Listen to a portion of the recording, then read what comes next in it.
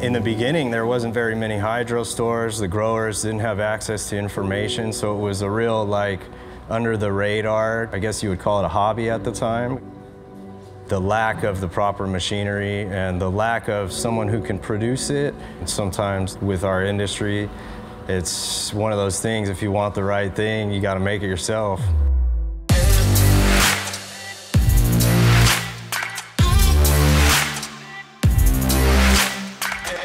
The first tumble, I try really hard not to beat up the material because it's leaf to keef, keef to rosin.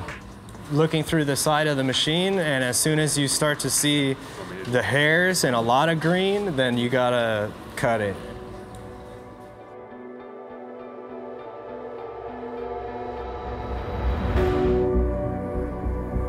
I can look at it. If the heads are big and they're shiny, they're like diamonds, they'll reflect light. Even if it has these big green specks, if it's still shiny, then it'll press better than like something that's super blonde with no colored contaminant, because the oil in the big heads is what we're going after. It's been a really integral part of my life, my entire life, since like 6th grade. Back then it was like, you gotta take it into your own hands if you're doing it yourself, and you can't go to a store and buy what you need. We make pneumatic heat presses that are designed around the process of extracting rosin.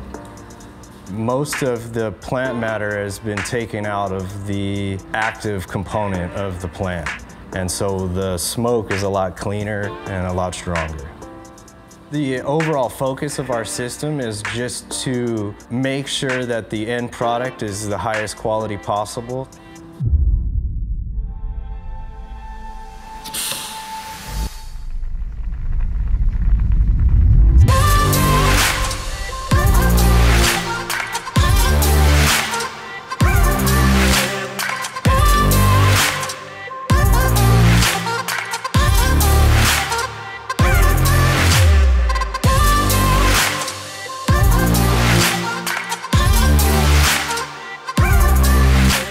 Rosin, compared to some of the other products as far as concentrates on the shelf, I would say has an advantage. One, because it's a completely solventless technique. Two, because it gets a good snapshot as far as the terpene profile of the original genetics that it came from.